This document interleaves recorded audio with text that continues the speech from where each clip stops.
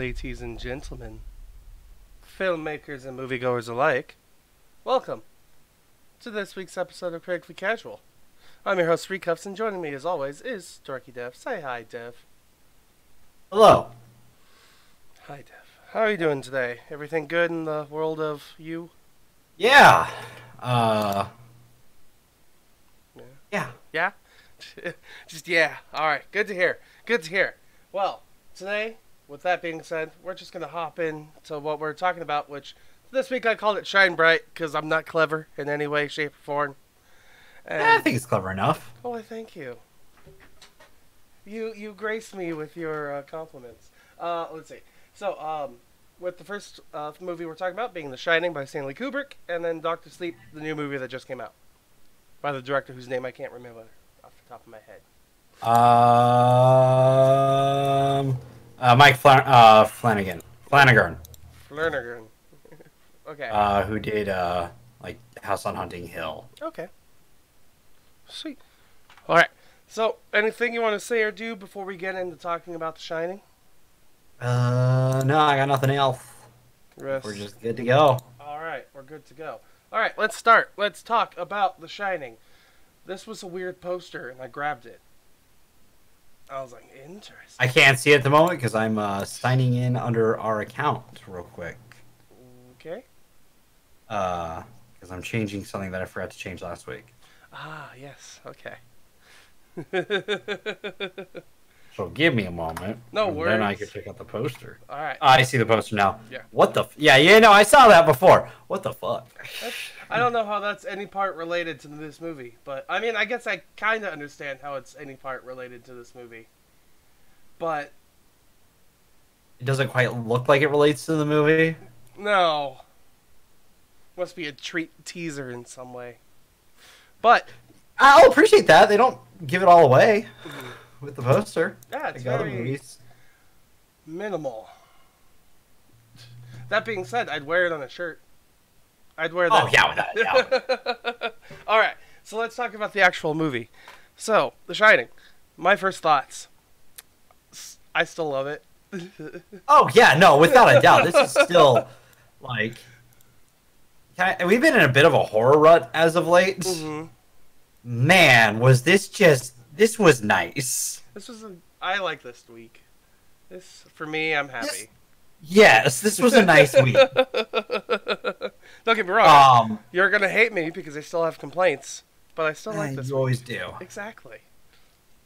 But like this one especially, like man, I mean, there's some things that like just based off of the fact that it's what? How old is this film? 80. Yeah, this came out in 1980. 39-year-old film. It's been a few years. So there are certain things related to film that we've changed and we've just gotten better with. Probably my biggest critique is some of the cuts. Just they're very dumb. And it doesn't feel like they serve a purpose other than to just like either to break tension or create tension. That's all they seem to do. Yeah. Which isn't a bad thing to the film, but there are other ways that could do it better. Absolutely. That was one of my big complaints too while watching this movie again, was this, especially in the beginning, how it's like, okay, we're at this time. Now it's a month later. Now it's a week later. Now it's 2 days later. Now it's 2 days later. Now it's 2 days later. Now it's 2 days later. Now we're going hour by hour, and then it's like, oh God, what the hell? Ugh. Yeah. Just the passage of time and how they presented it through just hard cuts, no solid transitions. It's like this movie is really good at building up suspense and tension, and Yes. occasionally it has some pretty damn freaky moments. But how it tells the passage of time is pretty damn bad. Yes. That's his worst thing. Also, what the hell is with us and films and ending up with why is it the only I can't think of any other films that have had female nudity. But whenever they do, why is it always old women who are like also like some sort of demonic thing? Hey, Baba Yaga was pretty damn. I'm just kidding. I'm just saying. Why? What is that? Why is this the thing we've been doing? Whenever we watch films, I can't remember a film that has had just boobs in it that were regular boobs. I mean, they're always old lady like who's rotting away, and trying to. So it's because we watch scary movies, and only scary movies have boobs now because violent movies have to be funny, and they can't be funny and have boobs in them. That would make it too schlocky, you know. Tell it to the boys. I think there's a scene with boobs in it. I can't remember. I watched that like 2 months ago when it premiered. The Amazon TV show? Yeah. About superheroes? Yes. There has to be one scene with at least boobs in it. Kinda. There's the spoilers for the boys, the breast milk scene. With That doesn't count. Well, I mean, it counts, but it doesn't count. And again, that's. I mean, there's also like there might be the girlfriend, Adrian's girlfriend. Oh, her. Didn't she have her boobs on at one point? I think she had a bra, but I don't remember. The only other one It's been a little bit. I'm gonna rewatch it when season 2 comes out. Oh, so. Of course. But the only other thing I can think of is maybe Starbright, whatever her name is, when they're having sex. I don't think her boobs are out, or like visible for us though. Probably not. Anyways, back on topic. Why are the only boobs we see old rotting corpse people? I'm assuming it's because we've all as children seen either our parents or our grandparents naked, and it's traumatized us, and they're trying to get to that inner as a child. Would be my first guess. Second guess, because old people are kind of creepy sometimes. Yeah, I mean, I get that. I'm just saying, why us? Why does it keep having? I'm at a loss. Same. I don't get it. But I mean, that aside, man, this movie is still a fucking trip. Mm-hmm. Holy shit. Definitely one of my favorite things still has to be just the simple cinematography, but still how effective it is. With how overall the whole movie is about the overlooming dauntingness of this hotel, and how it's just every single shot is in wide angles, and it's all perfectly symmetrically made, and like it's very aesthetically pleasing all throughout the whole movie, except for when it gets freaky and when you're getting into those interpersonal parts, and then it gets all tight and cramped, and like the whole movie's wide, and then suddenly it's tight and you feel claustrophobic, and I love it. It's just very simple but very useful and very dramatic. And the other thing too is this film is only really like it's really like I watched Screen Rant's the Shining thing they did. Okay. And they have a point. It's really 3 different types of shots or scenes. Mm-hmm. It's walkings. Yep. Walkings and talkings. Mm-hmm. Or close-ups. Mm-hmm.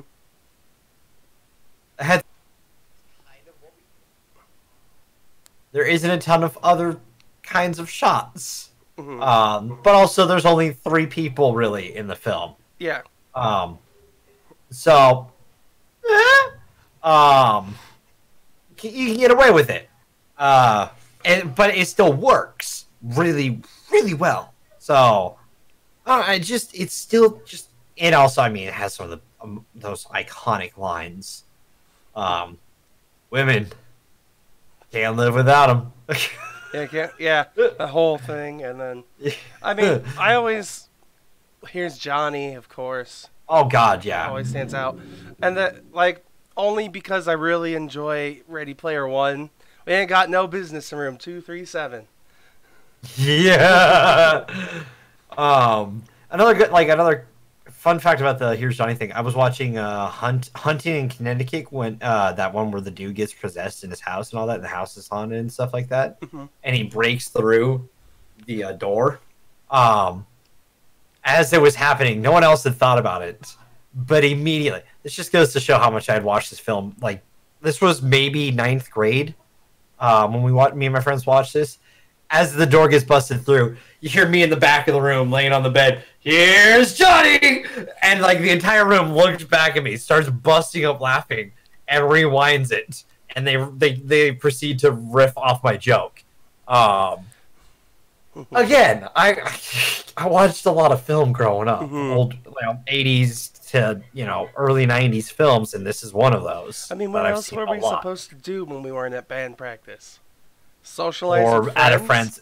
Well, yes, I was outside at a friend's place if I wasn't home or at band. We definitely weren't out and about really because it was either too damn hot or it was too damn boring. Yes. At best, you went to the park and played street football. So we didn't go out much. I mean, with me, it was, at least with me and Tristan, it was, let's go to Walmart and walk around for a little while because we can't afford anything. And then we'd go back to our place. And then we'd, after like a couple hours, go back to Walmart and walk around for a little while. Because after a while, you're bound to find somebody and just hang out with them in Walmart for a little while. And then you split ways and then you find somebody else. Then you hang out with them in Walmart for a little while. Split ways. Funny enough, I've ran into Steven at that Walmart before.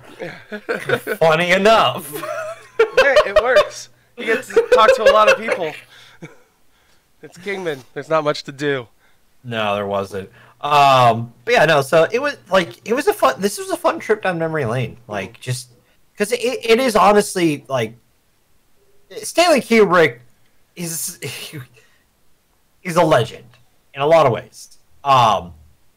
I wouldn't, if I ever went into acting and was able to time travel to work with one director, I would never work with Stanley Kubrick because he is mind-bendingly, like, just, I don't know how to describe it, how he directs.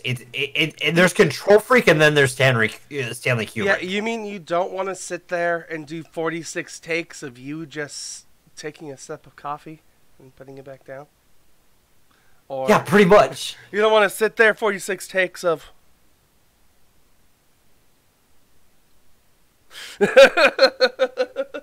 Yeah, I'd rather not. Over and over. Yeah. I admit, the man's a fucking visionary genius. And the fact that he can't keep making films because he passed away sucks. But at the same time, like, I would, if I ever had the opportunity to, like, let's say he was still around and I was acting, I would never, ever, unless I was being paid pretty well, work in a Stanley Kubrick film, unless I was like, you know what? Unless it was just that one day that, like, that manic part of my brain's like, let's sign it. Let's go. And then halfway through production, my brain's like, I made a mistake. I'm sorry. Can we go back? Is it too late to quit? I would like to. I'm done. No more. Please. I mean, like, he does a lot of, like, just one of my favorite scenes, without a doubt, are those goddamn fucking scenes on the trike. The big wheel? Mm-hmm. The sound design of those scenes is terrifyingly, like, it sends chills down your back. Mm-hmm. Just the sound of the wheels rolling, almost like a small drum, but not quite. And then it hits a carpet.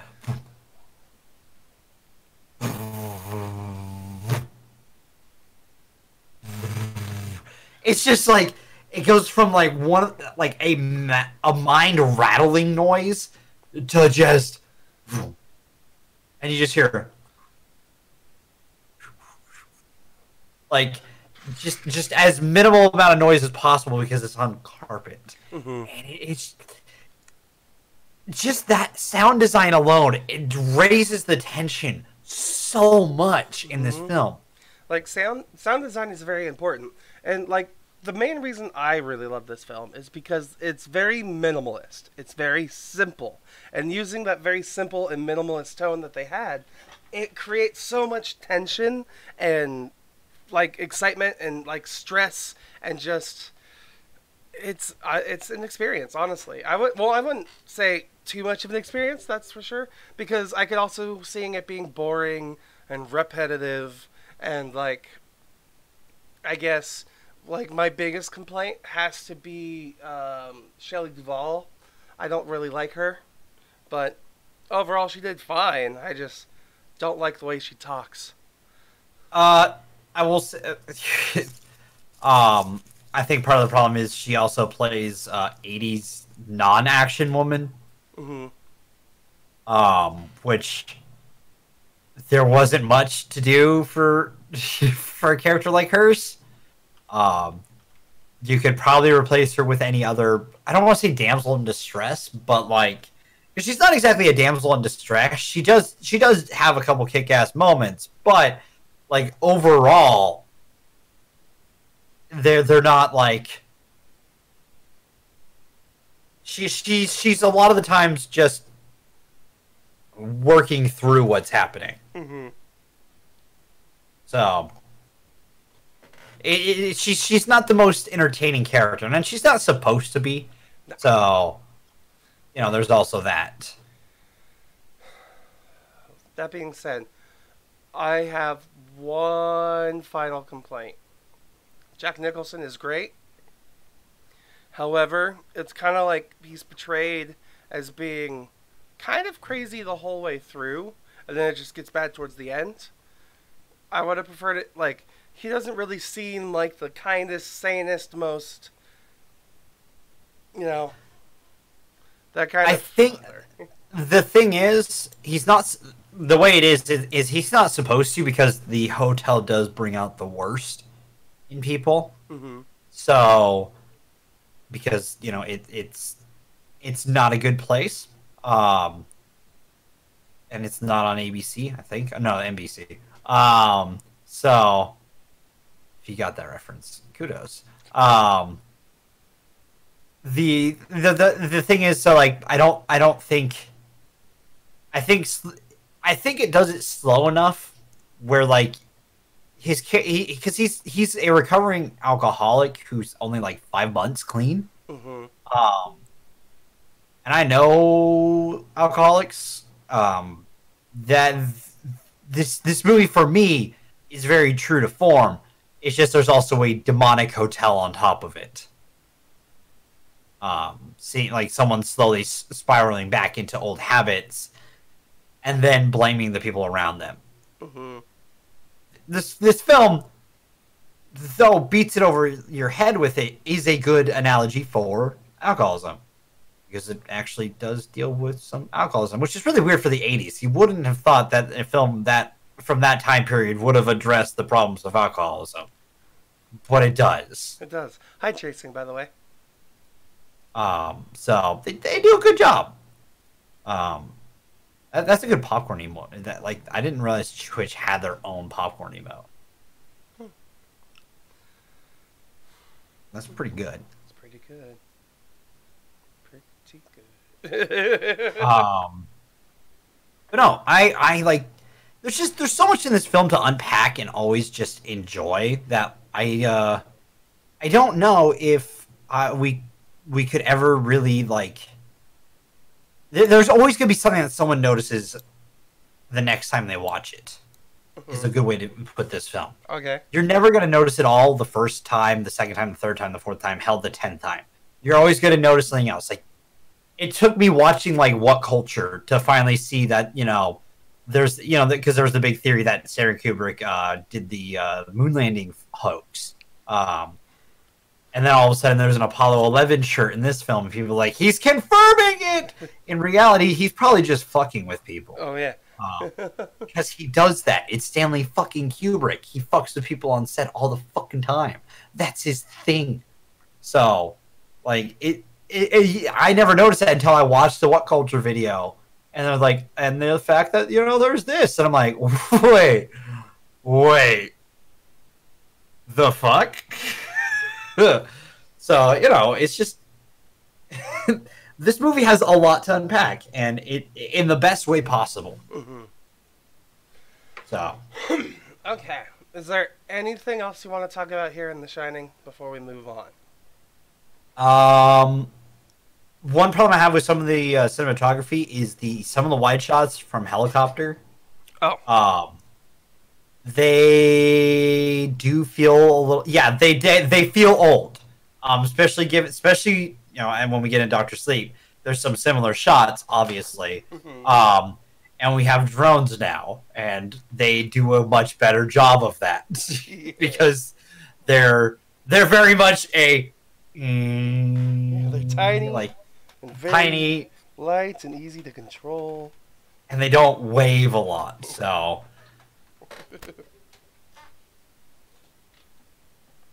Yeah. So yeah, I get that. I definitely understand that for sure.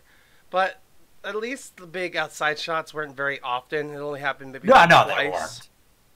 But it's just one of those things that like if you watch enough film, which we've gotten to the point that we're coming up on 2 years of talking about films, it's gonna be something that like we're just gonna notice at this point. Like even me, who's not like trained to notice these things, are gonna start noticing these things because fuck, we watch a film, at least a film every week for this show. So it's just gonna happen. I'm just gonna notice it at this point. Because we've seen so many. So, and it doesn't take me out of the film. It's just something that like, oh, right, they didn't have what we have today kind of moments. Yeah. So, not a bad thing, Impressive. just a noticeable thing. Yeah. I understand completely. Okay. In that case, Dev, I'm going to give you your 10 popcorn kernels. How many are you going to give The Standing to? 9. 9.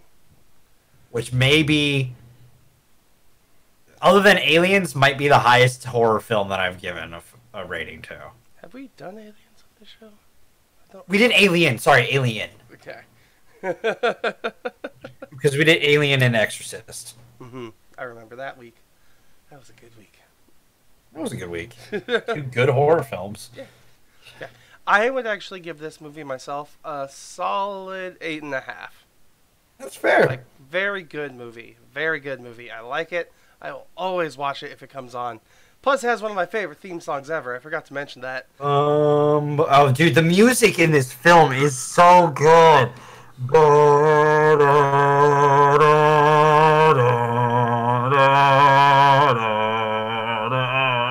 It's just, as soon as you hear it, you're like, oh, shit's gonna go down. Like, fuck. Oh my god, it's so good. And, like, I didn't actually know, because I never really listened to it really closely, all the, like, throughout the whole time, house, like, in the beginning at least, there's, like, in the background and stuff. Like, I knew there was always, like, the pinprickly, like, violin noise of them plucking the strings, but I never heard the wailing, I guess, is how you would call it. Like the like ominous, the ghosts almost. Yeah, is a good way to put it. Very good. It's very good. Oh, it's so good. God, Right. So very, very good. Right. With that being said, let's become alcoholics, and then talk about this movie like we're 30 years older. Ah, right. Doctor Sleep. Yes. Holy shit! This film was like I went in it having an expectation that it should be good, especially given that as of late we've had good Stephen King horror films with the It movies. I mean, in between those there was The Dark Tower, which wasn't great. Are you noticing something as well? Yeah, I'm trying to fix that. Sorry, I just noticed it too. It's really weird. I've never noticed it. I would just disable it and re-able it. That might work. Chasing, can you do me a favor and press F in chat for the browser chat box, please? Yeah, for chat. F for chat. In chat. F in chat for chat. But no, holy shit! This film starts out and like it's got. I would say it's. I wouldn't say it's what a modern Kubrick film would be. It's what someone who was influenced by Kubrick film would be. Which is kind of perfect for a literal sequel to the film. It is a little jarring at the beginning because instead of doing what everyone else is doing with de-aging, we get a recast Danny and Wendy. Yeah. and what's his name? The other guy. Dick. All of them are recast. And it's a little jarring. I didn't watch these right back to back. I watched one on Friday, one on Saturday because I didn't. One, they're both 2.5 hours of film, and I didn't want to have like 5 hours in one day of just watching movies. Oh yeah, I understand. That would have been a long day. Yeah, pretty much. Like I had finished The Shining, and I had like an hour before the first showing for Doctor Sleep, and I was like, "I'll see it tomorrow." I'm okay watching it tomorrow because these are two very hearty. There's not wasted time in either of these films. No. And that's a good. That's the thing that I really appreciate about this film, especially because it's over 2.5 hours, barely, but it's over 2.5 hours. But it doesn't feel like it's 2.5 hours, which for me is a very important thing. If a film is long and feels long, or is short and feels long, it immediately takes away my want to watch the film. Films that do this, we talked about it like 2 months ago with Batman v Superman when we finally watched the ultimate cut of that. It was longer and it felt long. And it drags, and that was one of our biggest problems with it. This film doesn't waste a moment. It really doesn't. Like, at every point in time, it takes you from one moment to the next, and it does something better than The Shining, where it transitions from one passage to the next point in time better than the others. And, like, don't get me wrong, I was a little disappointed in the beginning where it had a time passage. Like, it sets up, oh, this dramatic event is going to happen. And then years pass by and nothing's happened. I'm like, okay. That kind of, okay. Yeah. But I think they do a good job of it with some of the stuff. Like, they handle the fact that, like, the recasting works with what they do with it because they do add more to that story, like what happened after and stuff like that. And again, Ewan McGregor, having just rewatched the prequels recently, God, he's such a great fucking actor. Even when like he's one of the best parts of the prequels, and his part isn't even that great. I just love him as an actor because he gives Obi-Wan is my favorite Jedi, but he is awful in the prequel series. The only redeeming point for him is literally Ewan McGregor, because Ewan McGregor gives him something. I don't know how to describe it because his character is still kind of shite in those films, but it's Ewan McGregor, so like you love it, and he does such a great job of playing this complexly like hurt human being. He honestly does. Like, my favorite... Like, I honestly love how you could tell he's hurt, he's traumatized, and he's upset. But then I also love how later on, you can see how he changes and kind of progresses out of that as he's starting to trust others around him and himself a little bit more as well. So, like, Ewan McGregor, definitely one of the better parts of this movie, I would definitely say. If I'm going to talk about other parts of this movie... let's talk about the other actors and stuff in this film while I try to pull up the IMDb for it real fast. Kylia Curran, who plays Abra. My God, is she fucking awesome. She's pretty good. Like, she's only like 13, and she's acting like this. I can't wait to see her like in stuff down the road too, when... Because this is her character's already kind of complex because she's like Danny from The Shining in this. She shines. It's not really a spoiler; it's in the trailer. And like, there's a lot of complexity that comes with that, and she portrays all of it really, really, really well. That like you can't.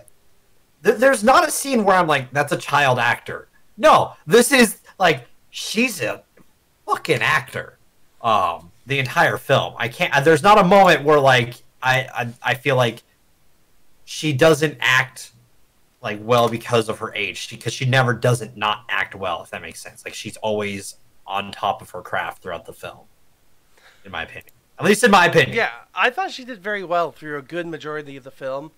I at times was kind of a little off put by, like, how do I explain it? Like, I guess there were moments when the tension was starting to build up that I guess I didn't really like her. Like, I don't know. Like, she did good, but I don't know if it was. Are you still there? Dev? Everybody else?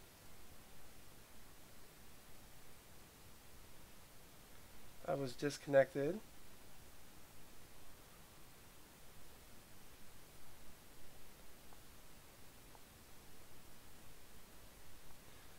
Yeah, stream's still there. ST stream. Dev. Dev. Dev. Hello, there we go. All right. That was No, we're gone again. What's happening? this is the weirdest this is the weirdest Discord has ever been. Minus your cams.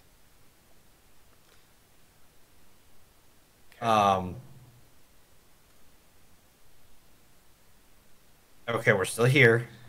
Okay. That was weird. I've never seen that, because we didn't disconnect because you were still in a call after that, right? Uh-huh. I was still in a call too. It was just pure black. That was weird. That was really weird. Stream. No. No. Probably no. just virus infected computer, probably. I don't, that was weird. I've never seen Discord ever do that before. Anyways, that's fair. Because her character is, I don't want to say she's kind of, she's not egotistical, but she's a little arrogant. I would say that, yes.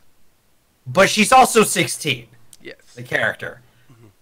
Which, let's be honest, if you're 16 and have some rad-ass powers, you might be a little arrogant. It's understandable. You might feel, but she does the complexity of, she also does feel like an outcast. Weirdly enough, I think her arrogance is a projection of the fact that she doesn't feel like she's able to connect to people. Okay, I can see that. So, like, I think it works for the character, and it does help because her character does grow from mistakes that her arrogance creates. So I think that's also a good part of it. So I don't criticize her character for that. I think her character does gain from that. So also, a fucking scene stealer, Rebecca Ferguson. Yes, Rebecca Ferguson. Rose the Hat was my favorite part of this movie. Like, I may have said that about Ewan McGregor, but she, hands down, was great. For the love of God, I loved every moment of her. But, that being said, she being my favorite thing doesn't, kind of also brings up one of my least favorite parts about this film. And it's like, I'm not entirely sure it happened again.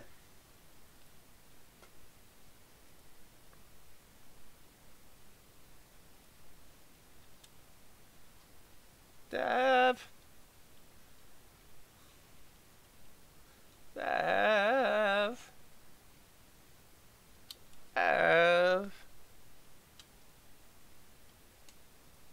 Dev.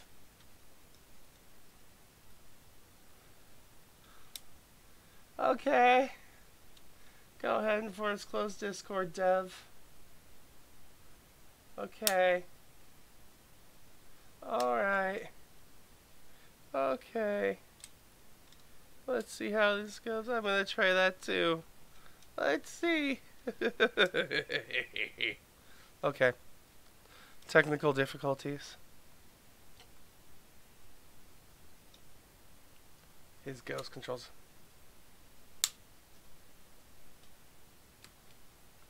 I'm normalizing some matrices. Make them normal. That's why the stream sucks. Sorry, you guys can't see it.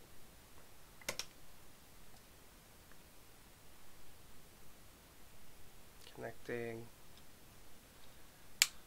Connecting. Connecting. Connecting. Connecting. Oh no, what's happened to Discord? Last week I get hacked by Cybernet. This week I'm getting visited by ghosts and ghouls.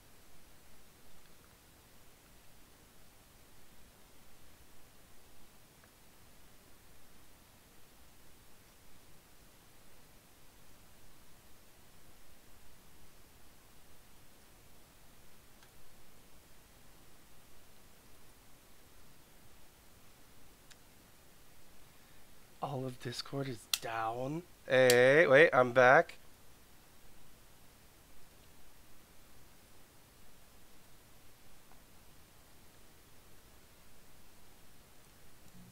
Is it back? I don't know. Was enough electricity pumped into it? I don't know, because I just checked and I see people from like 3 minutes ago. Like on Twitter? What happened Yeah, to Discord? like, yeah, people being like Discord down, Discord down, Discord down. Like I searched Discord and the second thing that pops up, Discord down. Is it hashtag Discord down? Like No, it's just Discord is down. Okay. It's just the word Discord down. Okay, I was just expecting like Target down. There Like... is a thing called Is Discord Down? It's an actual Twitter. If Discord ever goes down, DM me so I can alert. That's what it says. Is Discord down? And then what they do is all they ever do is reply yes or no. Is Discord down? Yes. Is Discord down? No. Is Discord down? Yes. It's just He just sounds the alarm, being like, "Woo! Discord is down! Discord is down!" Anyways. Okay. But my complaint was basically, like, I feel that the tension and the scares in this movie were kind of mixed on both sides, you know? Like, there were some scary moments caused by the villains, and then there were scary moments caused by the heroes. And then, like, I enjoyed them all the same, but then I was conflicted, like, are the scary the scary moments caused by the heroes aren't really as scary, even though some of the stuff they do is more gruesome and kind of traumatizing at the same time. But still, like, it wasn't as scary because it's like, yeah, get that person, hell yeah, you know? And it's like, I don't know, just, I was kind of disappointed at times because it felt like the mood was a bit mixed to me. Like, I wanted to be a little more helpless in a lot of the situations. And we have two of the brightest shiners that ever shined. So that's fair. It's like a Superman But they problem. also... it does have a little bit of a Superman problem. But also, their opponent knows how to deal with shiners that shine really bright. She's essentially walking kryptonite for them. In ways. Like she knows she's dealt with them before, so she knows how to get around with, like, she knows the different types of people who shine. Mm-hmm. Or what is it? The other term that they invent in this. Steam. Yeah, steam. They got a lot of steam. Which, weird term, but it works. It makes sense for what happens, so. Yeah. So, you know, it may be a little bit of a Superman complex, but again, just because the Superman problem is there, but it doesn't mean it's a bad thing because you can still tell a very compelling story, and I think they do that. I think it is not necessarily a problem of the film, but it is a narrative, like, I don't want to say issue, but more of a like kind of a road bump that they do have to find a way around in certain points. So I think they do all right with that, personally. I would say they do too. Overall, I definitely thought that the movie was very, like, it was well made, of course, very well made, very amazingly acted, and the tension was up there for sure. It's just, like I said, just that one kind of, like, that's my one grievance, but it's still, like, my one big grievance to me. I wanted it all to feel hopeless, and because in The Shining, a lot felt kind of hopeless. It was all paranormal, and you can't deal with it because you don't know what you're doing. You're just a child. But this movie was like, it was scary. It was scary, and it was gruesome, and it was tense. And it's had some very amazing stuff. Like, I love the pseudo flying scene for sure. That was one of my favorites. Holy shit! That was straight out of a Kubrick film. Yeah. That was one of those moments. I'm like, all right, I see what you're doing here. You're paying homage to the man. So well done, and it does. You did good. You did good. Mike, you did good. And even the homages to the, like, original shots too, like, shot remakes just at different time periods. Super good. Like the one where it goes over the lake was just like, oh, yeah, I remember this. Oh shit! Here we go.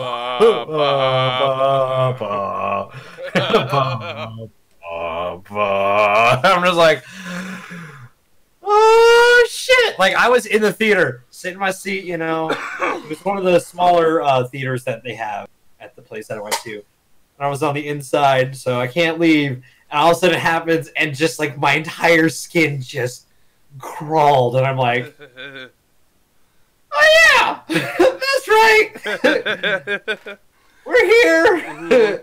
Like, I did quite the opposite, actually, because as soon as that music started to play, because I was in one of the larger theaters, like, sadly this movie didn't do it didn't do amazing in the box office this weekend, but it did okay. But mine was in one of the larger theaters. It was the ultimate Dolby Cinema theater, you know, one of those, like, highest upgraded theaters that they have, and nice comfy seats, and reclined all the way back, and then the music starts playing, and I'm like, sit up nice, forward, what's gonna happen? Part of that's also just because of the tension. As soon as you hear that first note, and you see that first shot during that moment, and it's towards the end of the film, but it's still really good.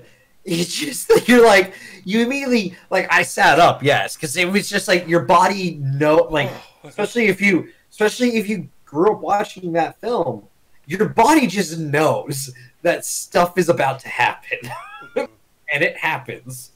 Also, I like some of the other stuff. There's an homage to another really popular web series. In this movie. Which one? Are you talking about the Ruby? Yeah. I saw it at least twice, but I don't know how many times it was in there. It's in there a lot, and there's actually an entire scene that, because the actress who plays Abra, Kalia, I think is how you say her name, Kalia. She is actually a fan of Ruby. So the fact that they're all under Warner Media was it was one of those things where she's like, "Can we get some Ruby merch for the stuff?" And like, so like in her room, she has a couple Ruby posters and actually a statue of I think her name was Emerald. Yeah. Yes. And there's a bit of an homage to that character, and I'll get into that in the spoiler section, but like they do a really cool job with that. I believe her name is Kylie. Kylie? Okay. Kylie Curran. Okay. GH throws me off because sometimes it's silence, sometimes it's not. Mhm. Um, so, but like, like there's it's a lot of really cool stuff. Like this film is just good. From a cinematic standpoint, from a music standpoint, from an acting standpoint. I can't really think of anything that just glaringly stands out as being bad, except for the occasional kind of just plot convenience that happens. There's a bit that Um, happens every once in a while. so, like, honestly, the weakest point would be plot. But at the same time, like, they also have powers, so it can be explained away with that. Hmm. Um, which isn't everyone in this podcast favorite thing to use as a plot convenience, but it's there. Um, so, at least for my personal opinion, it's a worthy sequel Oh, to the podcast. definitely.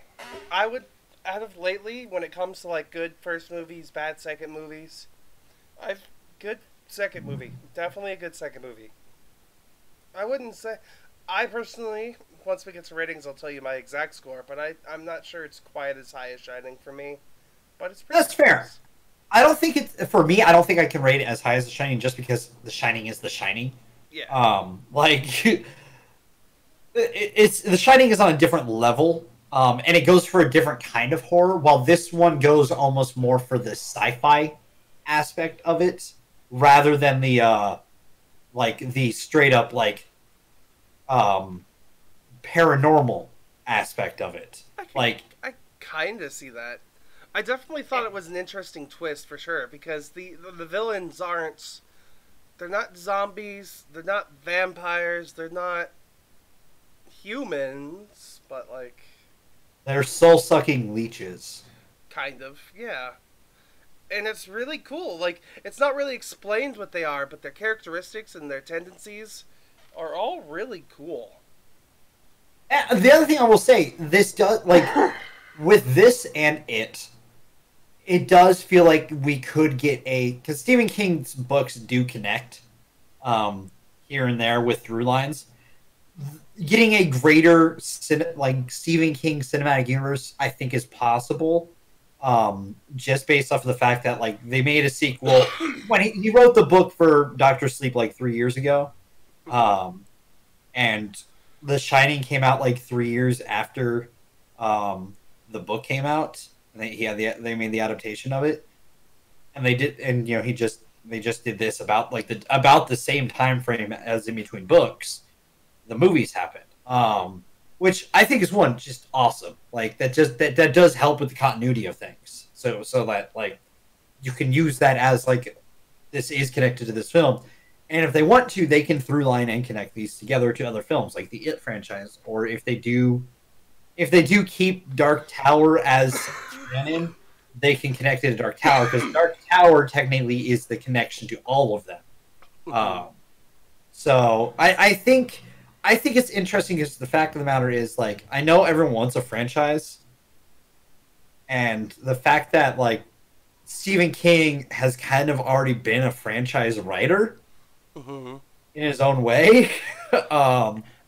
In his own way, it's In his definitely very unique own way. Yeah. Because like some of it's I was pretty watching. heavy-handed. So Well, yes. But like the fact that like someone was talking about Dreamcatcher, which is another Stephen King book that was adapted into a film. They talk in that film about the fact that like in your brain it's like filing cabinets, and that's how you hide stuff. That's how you move stuff around. And they teach like there's an alien that a boy who's an alien who teaches this group of three or four boys how to do this. okay. And how to move their essentially mind palace, if you've watched Sherlock, how to do that, and that does carry over into this. So like, there's a through line there. It's very small through lines that they're almost blink and you'll miss it.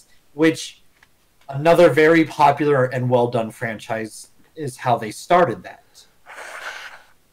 I get that. Yeah. Yeah. So I'm essentially saying like if they do this as a franchise, I'm okay with it because they're not just shoving it in your face as a franchise. It's more of a like so if you know, you know. I get you. So, just quick hypothetical question then. What do you think the next Stephen King movie would be if they're trying to make a franchise? I know there's actually a few planned for the future. Give me a second. Stephen King I mean, it's movies. gonna be a hypothetical question, not a I have the exact answer, but Sorry, I know there's some planned for next year. Um, Salem's Lot is being planned, The Long Walk, and From a Buick, which are all planned. They're to be announced dates and stuff like that. Mhm. Um, I'd say the only problem is not all of them are by the same company. yeah. So if it's not Warner Media, it's not going to be part of the franchise. Yeah, that's what I think is the thing. So, not necessarily a bad thing, but at the same time, there's. Will it be a full-fledged thing? Who knows? We'll find out. Mm-hmm. So, my opinion, like if these do connect in some way, I think they're doing it in a way that it doesn't just shove it down your face like other franchises have tried. Looking at you, DC. Looking at you, Dark Universe. It's like that. I mean, that's what killed the Dark Universe in the first place. Was that their first film was a, ooh, look, we're connecting it all together. The Mummy. Oh, look, there's Jekyll and Hyde. Woo! Oh, they talked about the vampires. Woo! Yeah, it's like, let's talk about this person. Let's talk about that person. Let's talk about this person. Let's talk about. Oh yeah, we're dealing with the Mummy right now. That's right. That's that film in a nutshell. I haven't even watched it yet, and just like I saw enough of it in the trailers to know how that film was, and people told me about it. I'm like, yeah, I knew it. I saw the film from the trailer.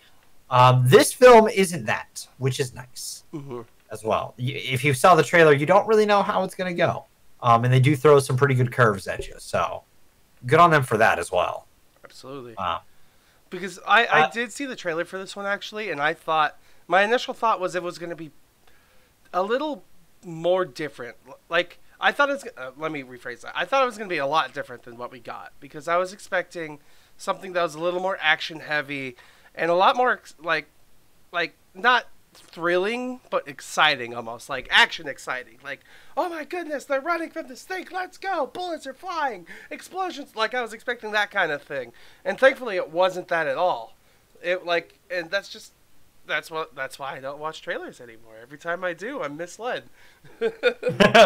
Hey, that's why I'm okay. For me, that's why I like watching trailers, because I like being misled in a sense, because, like, if a trailer can do enough to make me kind of get a feel for the film without revealing too much, but also reveal enough that I'm going to be interested, and even kind of from just the trailer, throw some curves at me.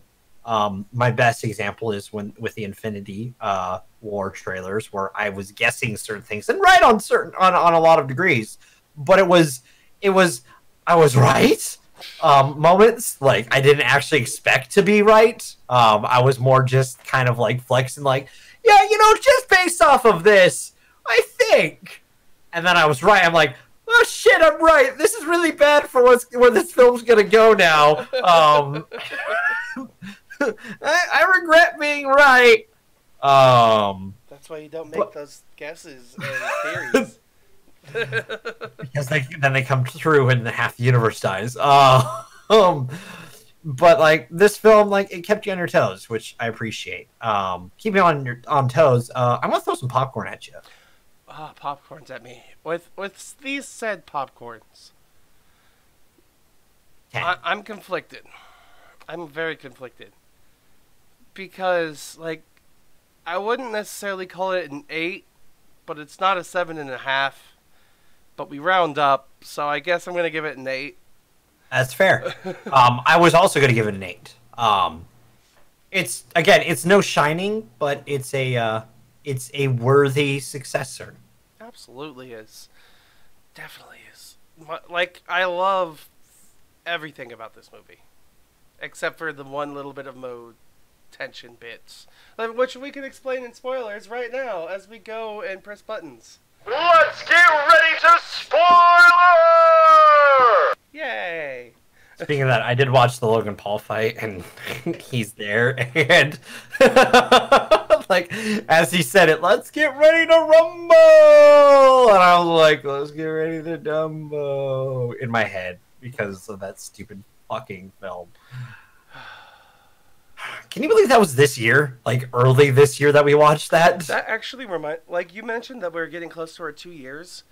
I need to remember when our first episode was, so we can celebrate our 100th episode.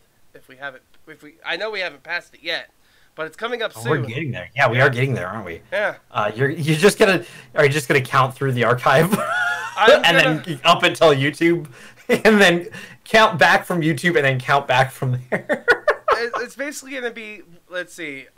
We talked about. I'm gonna go from the very first episode that I have, and hope at one point we reference how many weeks we've been doing it. Well, see, you just count how many episodes we have, and that way, because we've only missed. Let's be honest, we've only missed. I think 2 shows. I don't have all the recordings though. Remember, like some in the early days we lost. I send them to you. No, like some of them were like ones that I never downloaded, or like ones that got corrupted over time because my hard drive sucks. Like, yeah, I've told you about this before. Right. I still have a good majority of them. Just I lost like every like I lost maybe like 4 or 5. Okay, so rough ball in it, we could say maybe like middle of January. Late January? It would be late January or almost on the dot. It was about. I think it it would be early February, if not like on our anniversary of the show. Mm-hmm. So, because of like we've only missed about 2 shows, if I remember correctly. I think we've like every week, even if one of us couldn't make it, we've still had a show pretty much. Mm-hmm. So, because I can only think of a couple weeks where something happened and we weren't able to have a show. Yeah. So. Yeah, I think it's only been 2 shows that we missed, so we'll figure it out. It would literally be the week of our anniversary for the show, if that's the case. If that's the case, we'd have to. Well, no. It would be 2 weeks before. It would be 2 weeks before because it would be 104 on the next anniversary. There we go. So technically 2 shows before then, and that's also if we don't take any weeks off this, like, in between. I mean, we're already planning to take off Christmas. That's 1 week there. Yeah. I mean, I don't know if we've confirmed that yet, but it's it's up to us. Yeah. Sorry, we're figuring it out still. Yeah, it kind of just depends on are we gonna have time? The thing is, Christmas also falls in the middle of the week this year, so it's just kind of weird. Anyway, spoilers for Dr. Sleep. Holy shit. I'll go into the Ruby thing if you want me to. Let's start with kind that. of explain that. So the reason why, it's a little bit of a callback to Emerald's power, which is the power to create illusion. Mm-hmm. And Abra creates some illusions where she changes the room and changes what is being perceived as actually happening in the room. Mm-hmm. When Rose the Hat gets in there, so that Rose doesn't know what's happening. And then all of a sudden, the thing happens with the hand, and holy shit. And then Abra's sitting at the edge of the bed, actually awake. Yeah. But... And with no eyes. Yeah, no eyes. With Emerald's hair. Yes. That's the cool thing. Like, that's the big call right there, is that, like, she's doing some tricks for her favorite web series, which is fucking cool. Because I'm a fan of Ruby. I'm watching the new season. I haven't started yet, but I will soon. I like to let it build up a little bit, and then I binge. That's a good way to do it. So I was like, that's a good call right there. That was cool. Like, I got it, and I was like, a lot of these people aren't going to get why she looked that way. I do, though. Yeah. So that was cool. I both liked it and simultaneously didn't like it, you know? Because it was really cool and it was super interesting that they did it, and it was like, hey, online internet culture, you'll actually have something you like in a movie. Like, it's definitely fan service, 100%. But at the same time, the CG in that moment, and it's like the only case of bad looking CG.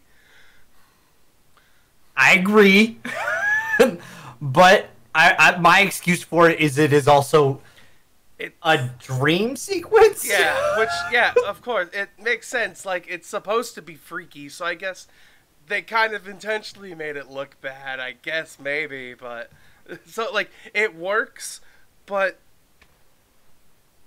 it's like it's a little uncanny. Yeah, and it was cool, and that was actually one of the moments too where I was thinking that like the mood was a little off for me, because in that moment I'm more worried and terrified for Rose, because what Rose was stuck in was freaking creepy.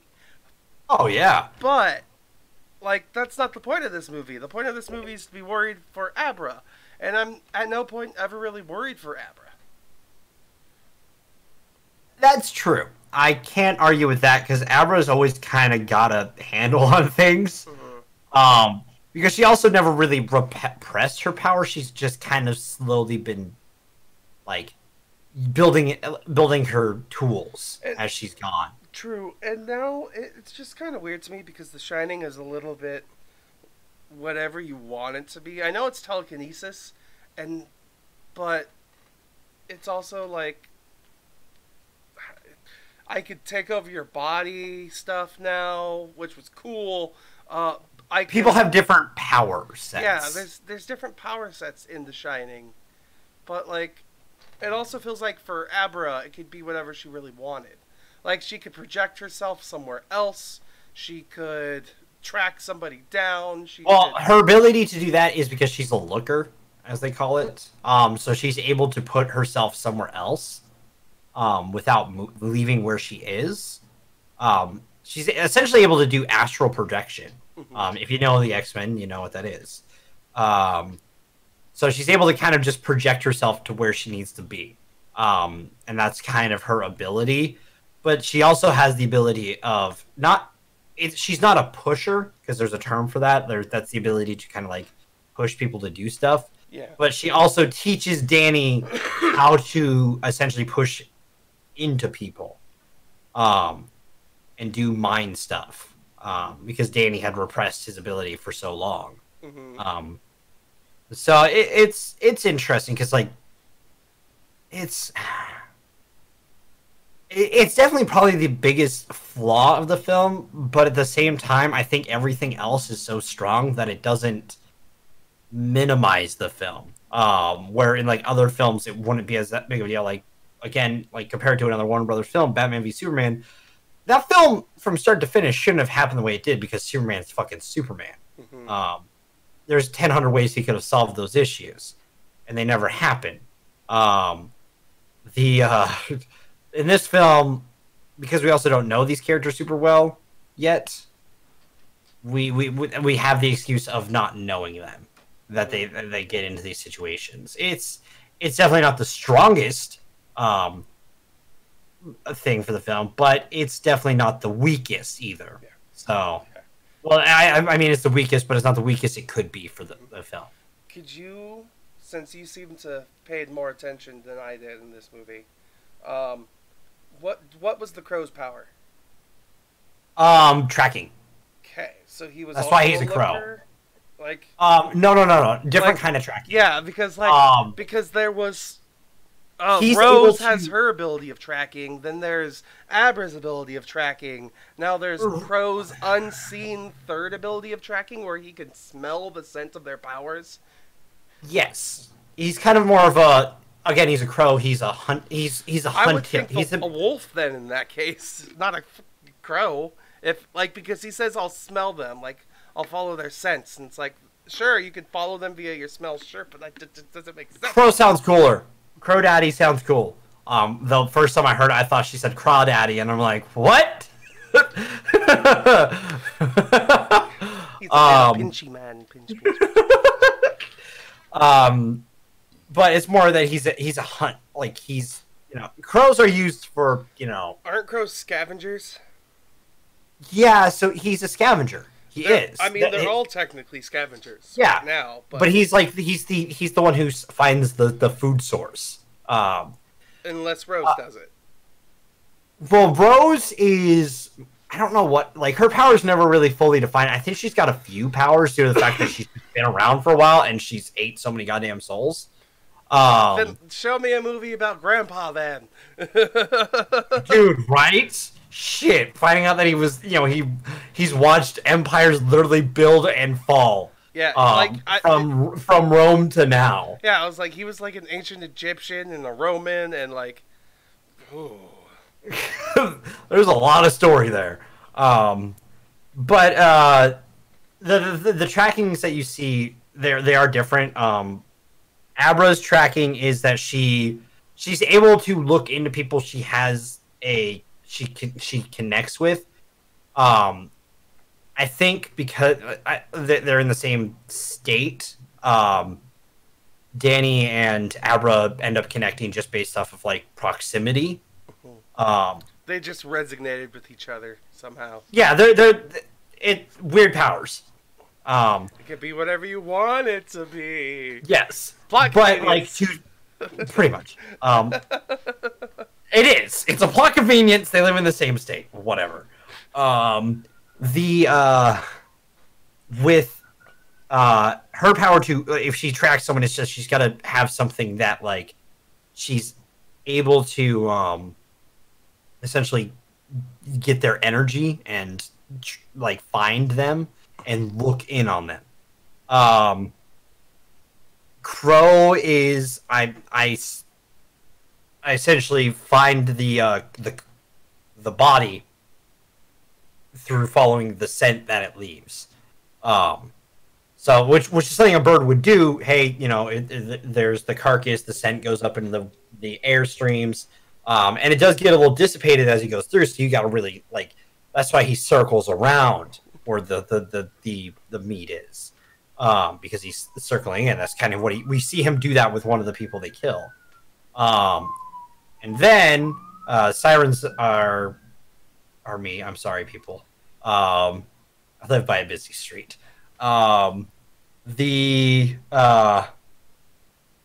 last thing with Rose's ability, I think, is that she's able to project into minds.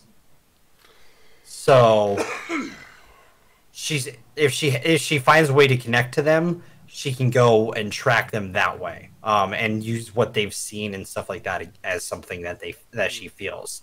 That's why she meditates. She's able to essentially go into other people's minds and read them. So, Abra's just like a D&D cleric, where it's like, where she uses the spells, find person and find object, and yeah, kinda. Yeah, she'll just find you. And also the fact that like she also has the ability, like if there's let's say there's another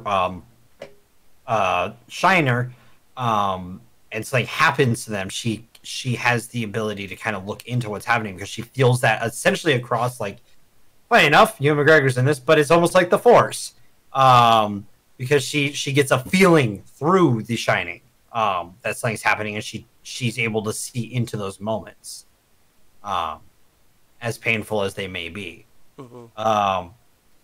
So they're different enough that I can discern them, but I will say having 3 different things that do similar things, not necessarily needed. It's like it all really matters on how much you believe in your shining abilities and how well your powers come through. She's young, and the other thing, so she always believes in herself.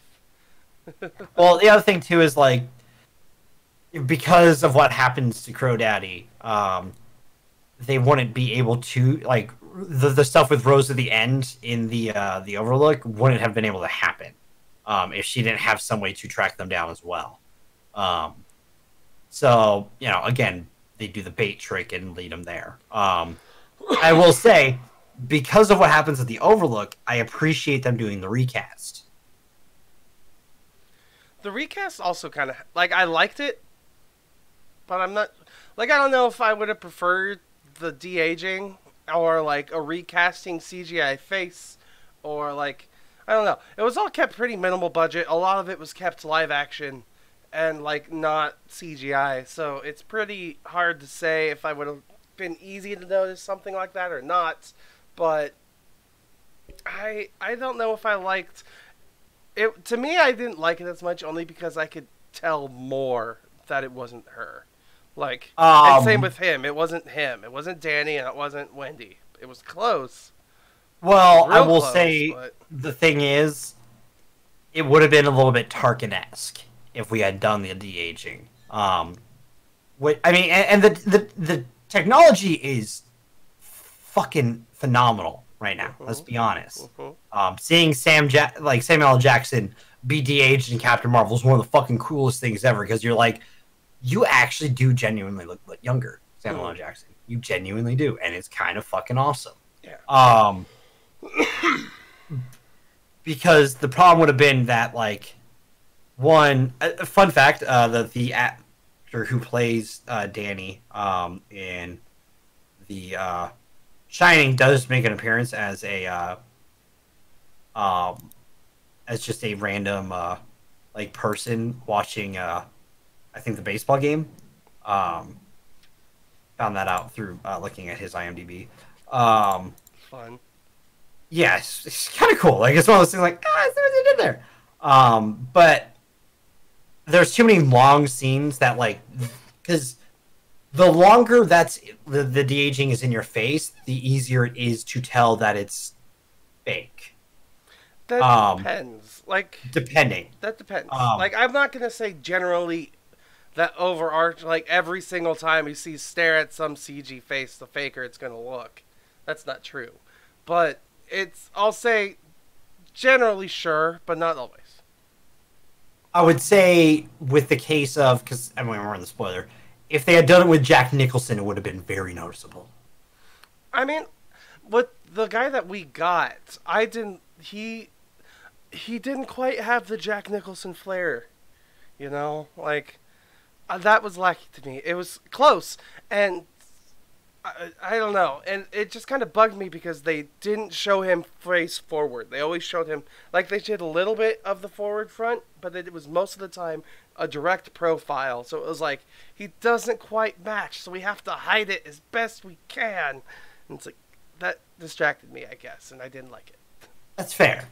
And I think again, if there was anything else you can critique about the film, it's this, just because The Shining is so etched into people's minds that changing who they are a little bit is noticeable. Because like there's 4 characters who are recast. There's Jack, Wendy, Danny, and Dick, who are all recast from The Shining into their Doctor Sleep versions.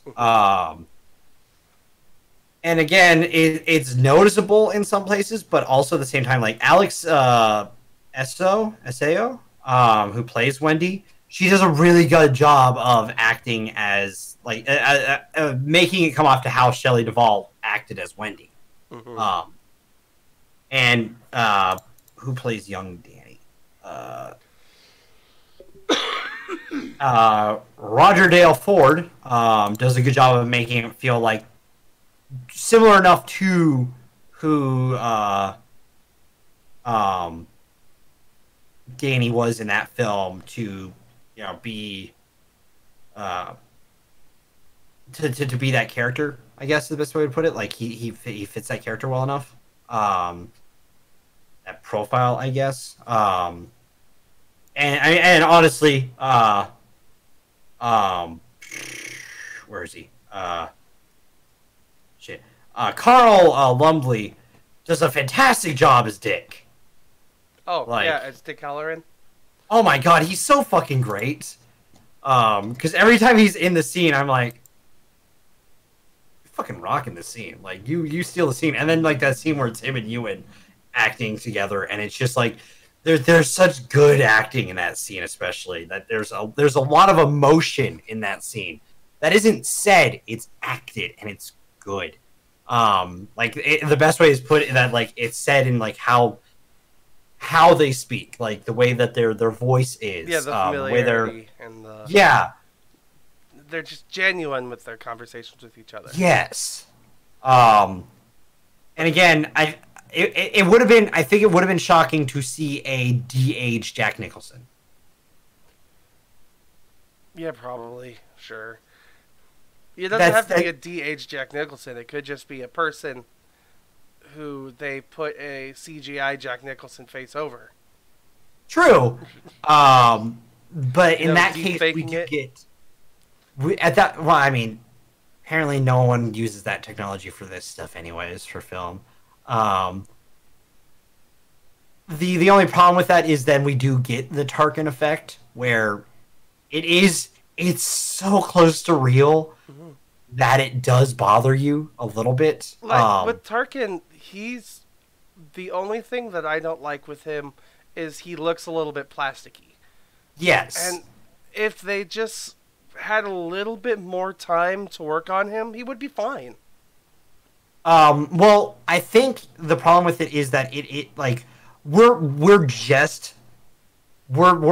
this year is the year that we finally hit the hyper realistic. Like, with again we talked about last week, but we've had this discussion before. Like, we've just gotten to the point when CG is now able to handle really good looking human faces, and I understand what Uncanny Valley is.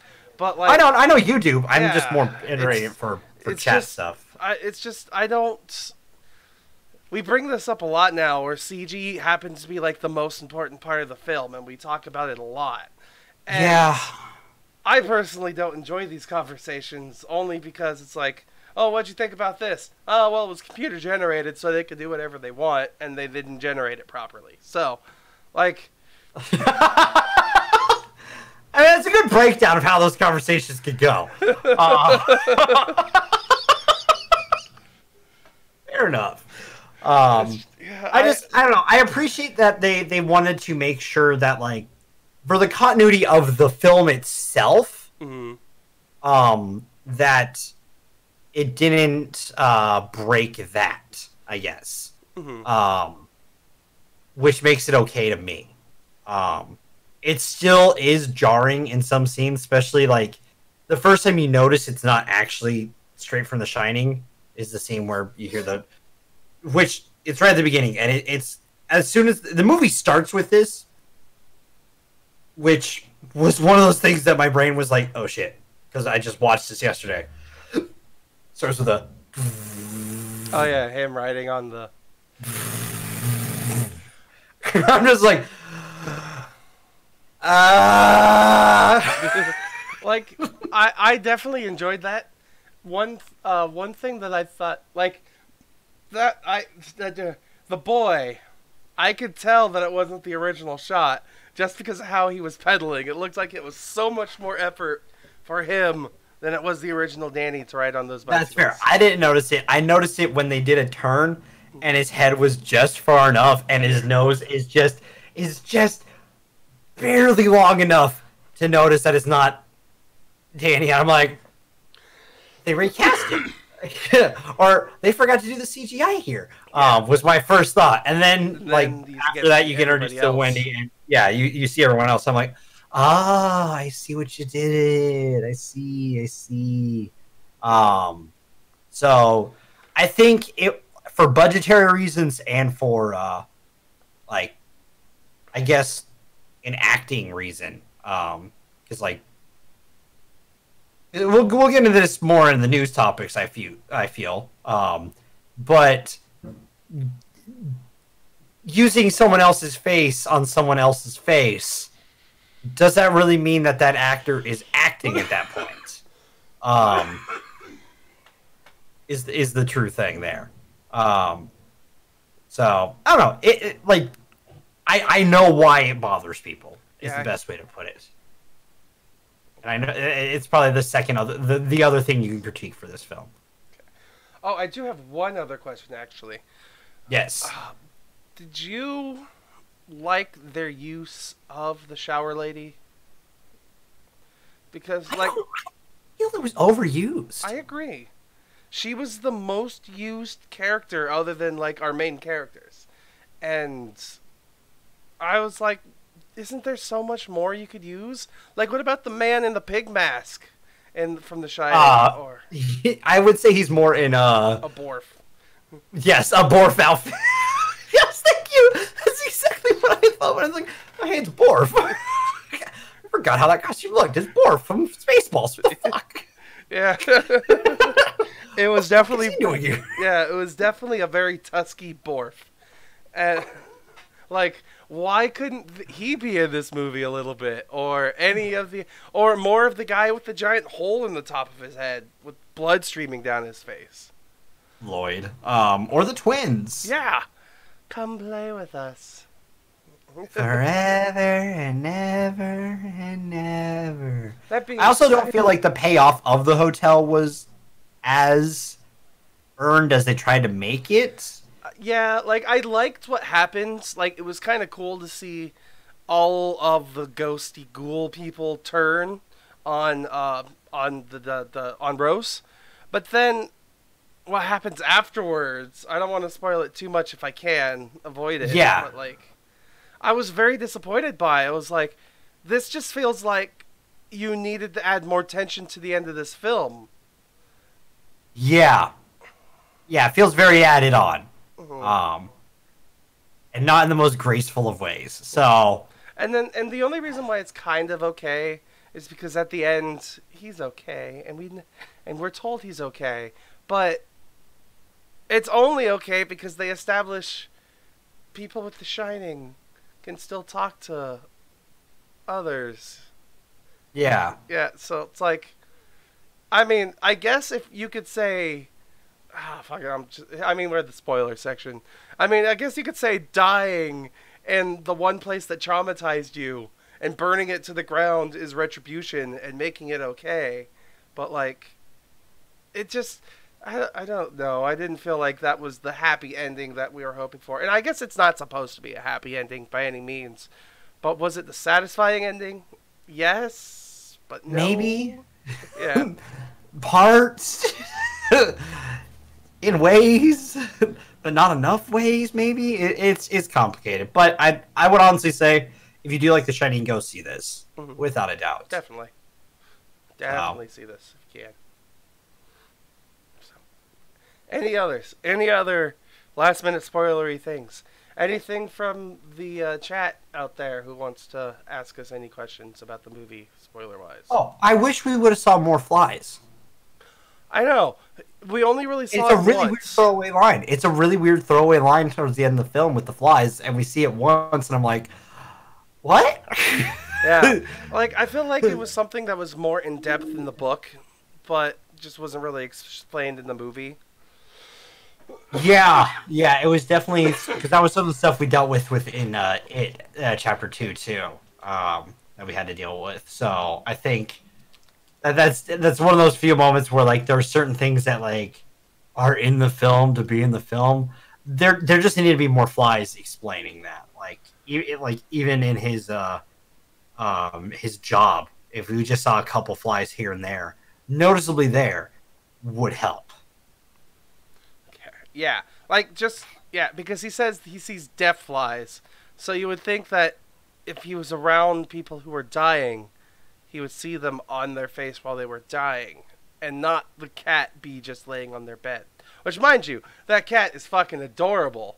Oh, but God, yeah. If I'm gonna die, that cat better walk on my bed. Yeah. I'm okay with knowing if that cat's there. I'm like, you know what? It's time. Okay. Scene that creeped you out the most. Good question. It's gotta be. I've got two in my mind. One was. Go ahead, you first. Go ahead. I was about to say, the first one for me was the Ruby Mine Trap. Yes, that's definitely on my list. And then the second one for me is Baseball Boy. Oh, no, that's pretty good. I don't want necessarily call it creepy, but it was one of those scenes that my brain played around with, was when Grandpa died. How they all scattered and then jumped on him as he died. Oh, like, that was one of those things where I'm like, oh man, you guys hungry. Yeah, like they were the just other part, crying over him, and then they just ate his souls. the other part that I thought about though is if they ever got stuck in that cycling mode, they're joggers. They look like joggers when they're dying. A little bit. Now you mentioned especially Grandpa Flick. I was like, dude, you're straight up a jogger. This is how that started. I'm gonna go play Skyrim. I just went and watched Ready Player One, and then was like, man, I wish I had half these video games. I'm just kidding. So I also wouldn't necessarily say this film is trying to be extremely creepy. It's more of a tension film. It's a suspenseful thriller kind of thing. Yeah, which is right up my ballpark. So It's definitely not a psychological thriller, no, but it's a kinetic thriller. sure. I'll let you have that one, sure. Thanks. I worked hard on it. Okay. So, anything else before we head into the news? No, I think we're good on that. All right, it's news time. News time. Yeah, it's time for the weather. Can I start out with one? Sure. Guess what launches tomorrow?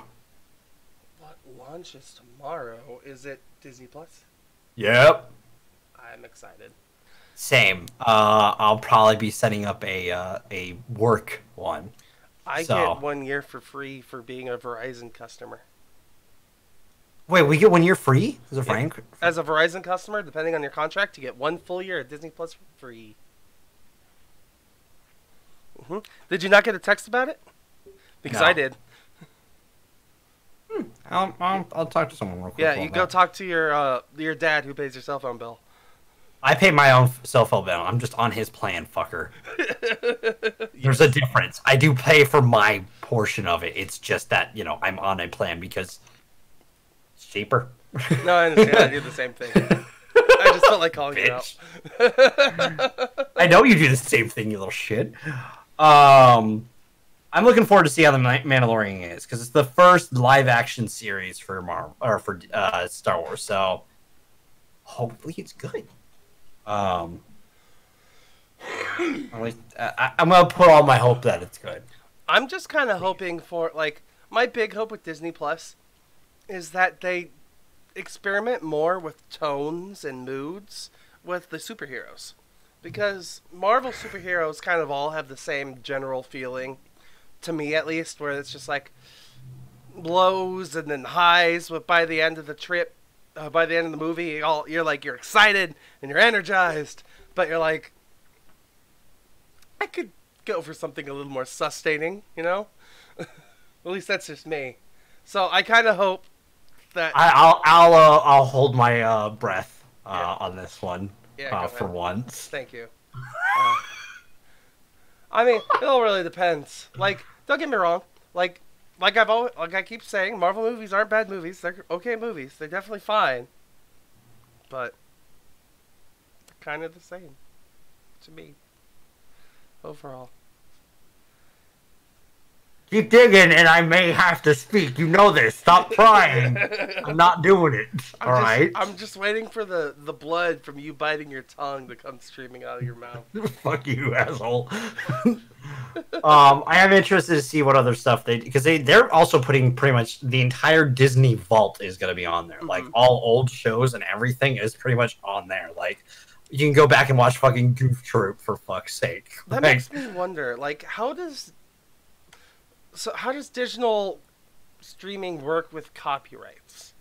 Because the copyright is life of an artist plus 75 years. And then you have to, keep releasing, depending on contracts, you have to, keep releasing movies to try and maintain the rights, depending on what you signed over. But, the rules have been bent a lot because of just capitalism. That's just the way to put it. Capitalism has definitely changed that. People want to hold on the rights to stuff. Mickey isn't a public domain due to the fact of just capitalism. That's the thing. They've invested enough money to change the way rules are done for that kind of stuff to hang on to the rights to use that, and no one else can use the Mickey Mouse domain. Because at some point it should have become a public domain, and people could have made Mickey Mouse stuff. Mm-hmm. So, it's just what it is. We'll see how it goes with that too, because they own a lot. Speaking of streaming stuff, did you look into HBO Max at all? No, I did not. But I was interested. What is HBO Max? I'm confused because I've joined the club. Yeah, because people already have to pay to get HBO. They already have HBO Go. They already have their own HBO website where you can watch their videos. So what are you getting when you pay for HBO Max? Okay, so apparently HBO Max, if you have Go, I think is the one that's not, because now is the one where you have to have a cable provider, right? Yes. And Go is the just okay, and Go is the other one. Yeah. That's like the Netflix version. Yeah. If you have Go, I think you get Max for the first year. Okay. Max is gonna have a lot of early access to stuff that like the DC shows, some Rooster Teeth content. For the first the second season of Genlock is going to be on HBO Max for 90 days before it gets to the RT first. Which for me is just fucking weird. That's impressive. To think about. They actually made a property that was consumable to mass media. Well, I mean, it was on Adult Swim. So, same with, I think Rick and Morty, same thing. The season after this will be on HBO Max before it's on Adult Swim. Yeah, but still, I'm gonna... It's complicated. The best way to put it is that if you have Go, you have Max for a year, and then Max will have exclusive shows and stuff like that, which is what they'll want you to convert to. Go, I think, will be the lower tier option, I guess, where you're just streaming their cable shows, I guess. So if you just want to watch Watchmen, Westworld, stuff like that, I think that's what Go is. It's a basic package, while Max has exclusive content. That's the best way I can figure it out. Oh, okay. So it's also I said, what will HBO Max include? Everything from HBO. If it is aired or will be aired on an HBO television TV channel, it will be on HBO Max. Yes. You will also have access to some of Warner's suite of cable channels, including TBS, TNT, CNN, True TV, and Cartoon Network. Yes. And also there's a deal with Sesame Street as well. They're you got with HBO Max, you get early access to the season of Sesame Street, which seems really weird that that's the case, that Sesame Street is almost behind a paywall right now, in a way. But at the same time, they probably invested a lot into PBS, and PBS was okay, we'll do it, because donate to PBS and this shit doesn't happen. But it's happening. So it's a really weird process. And also the fact that they've been buying a lot of their stuff back so that they can air it on there. So it's interesting, and it's gonna be weird. It's also gonna be $15, which for me is a little high for a streaming service, because I can just invest that elsewhere.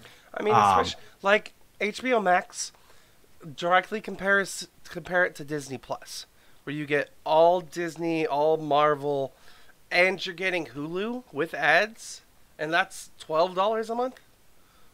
That's $3 less, and you're getting, I'd probably say, approximately the same amount of stuff, just not made by HBO.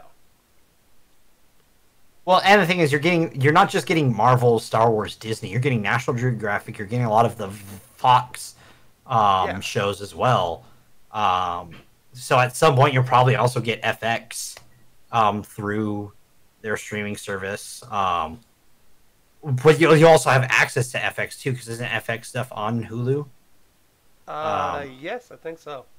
It's like Archer and Sunny is on there, I think. It's like you're getting access to that kind of stuff. So like Disney's already got to shake things up with Plus. Netflix is trying to keep up. I don't know if Netflix is gonna keep up. I'll be honest. It's the OG, but like Disney has a lot on them right now, just based off of what they're throwing out into the thing. Like Disney originally wasn't gonna have Endgame on Disney Plus until December, but they did some fucking trickery, and it's gonna be on their day one, which is crazy. That's nuts. I've been reading into Netflix a little bit lately because, like, people who watched the beginning of the podcast know that I was very iffy about Netflix. But lately I've been kind of more lenient with them because they've been making some pretty good stuff. A lot of stuff on Netflix is pretty good. But a lot of economists are lately thinking, like, Netflix is going down the drain, and they don't know how it's possible for Netflix with their current business model to not be a failing business. Like, they've paved the way for online streaming, but at the same time, they're, like, not really making money anymore. And they're spending it on a bunch of different original programs, but they're not, like, bringing in more income. They're only just sustaining and maintaining. At some point, their spending to bring in better, more content is going to overlast how much they're making. And well, the other problem too is that some of the shows that people are watching are getting killed off, and maybe because they're not making enough for the budget itself. But like, maybe that's why that person stayed with Netflix. Oh, you're getting rid of this. Well, why am I here then? I don't know. It's got to be interesting. We are in the streaming wars. This tomorrow marks day one of the streaming wars. We've had like the preludes to it with Hulu, Netflix, Verve. Like there was the whispers of the war. This is the Archduke Ferdinand day. This is when it starts. Mm-hmm. Got a new competitor. It's the Rage in the Cage.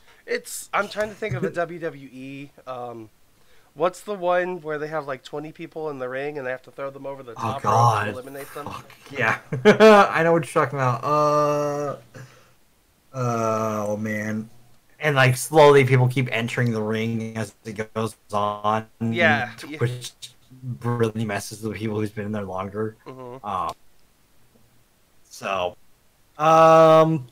I don't remember what it is, but I mean, kind of like it might be like that because, like, I mean, let's be honest. Services like DC Universe and stuff like that are probably going to cease. Like, I see DC Universe joining the HBO Access. We'll have we'll have Hulu maybe coincided with Royal Rumble.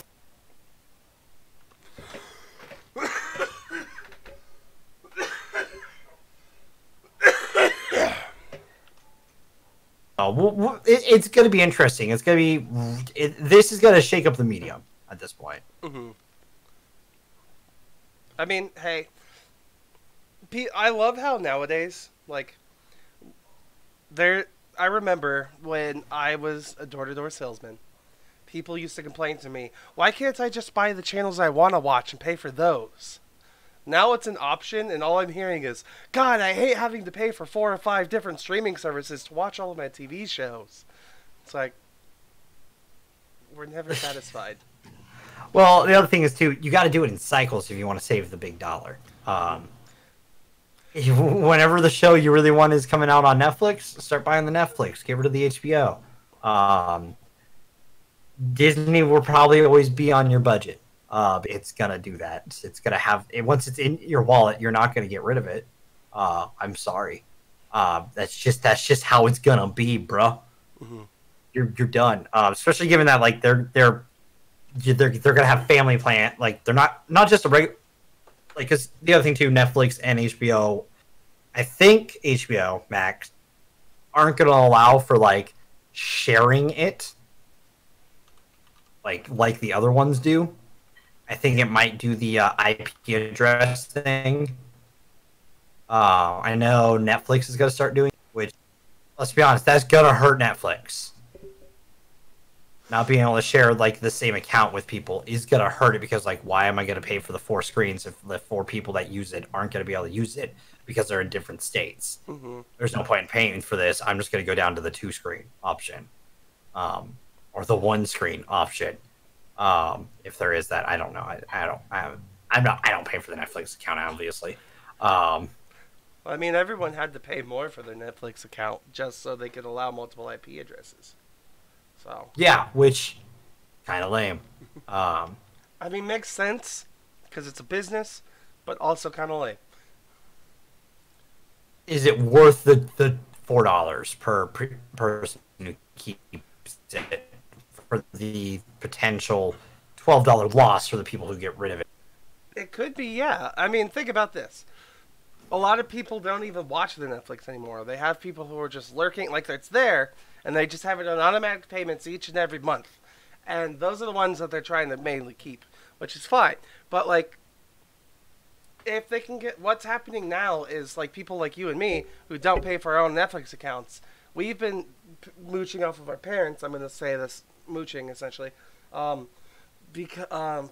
getting our Netflix for free. But if we paid for the service like a user should, they'd be getting an extra $12. So they're saving people $8 because we don't have, making it so we don't have to buy our own by allowing at least a tier up upgrade.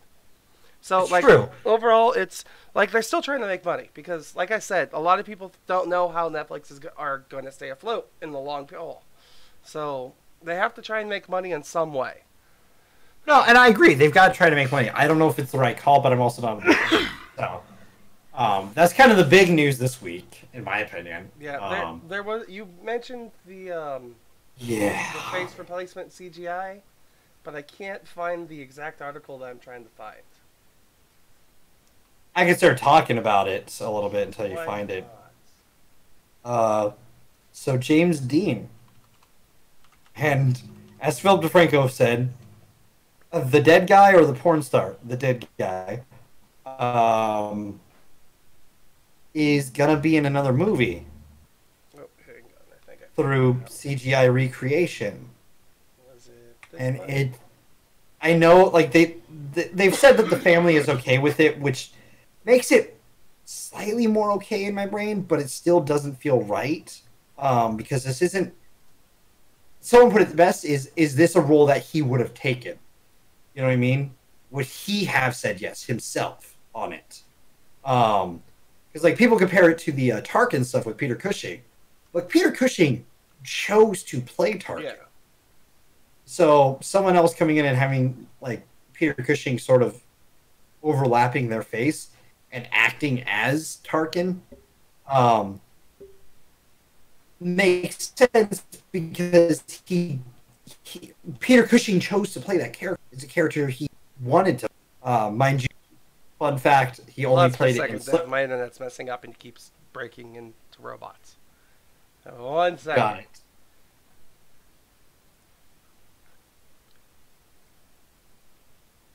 Okay, try again. La la la la la la la la la la la la la la la la la. Okay, go ahead. Okay. Peter Cushing chose to play Tarkin. So comparing this to what they're doing with James Dean isn't exactly a 1-to-1. Because Peter Cushing, if he was given the chance to play the role again, I believe in interviews he said he would. So I just noticed Discord is just weird right now. Yeah. I'll just say my opinion on it. Using a dead actor who has no voice to say whether or not he would actually take the role isn't exactly right. It's not right. The man's dead. He can't say yes or no. Sure, the family can say yes or no, and they're fine with it. But still, it's now this man who is dead, who's not had a chance to prove who he is as a person, is now being thrown into all these different things that he has no choice over, for one. 2, they're taking away roles from other, like, from actual real life human people who could play these things. And, like, we have celebrities and stars and actors now who are trying to make it into the screen. And you know what? We're choosing to make a CGI dead person do it over a real life person. I mean, sure, they might have a person stand there for the basis of the CG, but that's not going to help that person's career take off. That's cool. They're Unless official... you're Andy Serkis. Yeah. Oh, that laugh was terrible and slowed down robot. I imagine you got really slow for me to go. I'm like, I wonder what's happening on his end. No, it feels wrong. Like, it doesn't seem right, and that's kind of the general consensus of it, is that it's not right. So, yeah. So there's that. Because my internet's acting up, even though I wish that, like, I'm sure there's more we could talk about news lies, let's just kind of wrap it up here and talk about what's happening next week, which we kind of can't see it at the moment because it's underneath the chat, so I'm going to move it real fast. There we go. There we are. So next week, we're talking good old-fashioned movies. I'm just kidding. We're talking about, well, it's Charlie's Angels, the 2000 version. And, you know, the new Charlie's Angels that's coming out. oh joy. Yeah. Like, I don't know. Like, we let other people pick bad movies for us, but we picked bad movies for ourselves this time. Hey, there were other options, and I said we could have just done a random week. But not to throw you under the bus, I did. I said that there is this as the option, and you said, you know what? Why not? Let's hate ourselves a little bit. Part of the problem with this month too was I thought Dark Fate had a chance, so it might be 2 really rough weeks, and then us being really socially awkward adults walking into a kids' film. I'm gonna have to go Friday when I'm off work. Yeah, go late at night when all the kids... No. Morning, because all the kids are in school. You either go in the week late at night when Oh they're all no, in bed, that's Thanksgiving week. No, never mind. It's not Thanksgiving. It was Thanksgiving after that. Oh, before that. No, yeah. Sorry. With that as well. I know we didn't have Har this week. I worked. It's Q4. I'm gonna be working a lot. Currently, like the reason why I'm awake for this is because I had to go get that would wake me up for the show. Thursday's podcast for Thanksgiving. At the least, I'm not going to be there if it does happen. But I'm going to say probably not going to happen because 1, it's Thanksgiving, and 2, it's Black Friday, and I work. I work at during a department store too. So yes, I work retail. So I hope we have Target down during Black Friday. So everyone's yelling at you and no one can buy a thing. Don't you fucking say it. Don't do that to me. I don't want that. That would be the worst case scenario. Just tell everybody, scatter! Go to the other stores before they close down! Go quick, you can still make it! Come back tomorrow when it's actually Black Friday and not 10 o'clock the day before. 5 o'clock the day before. God.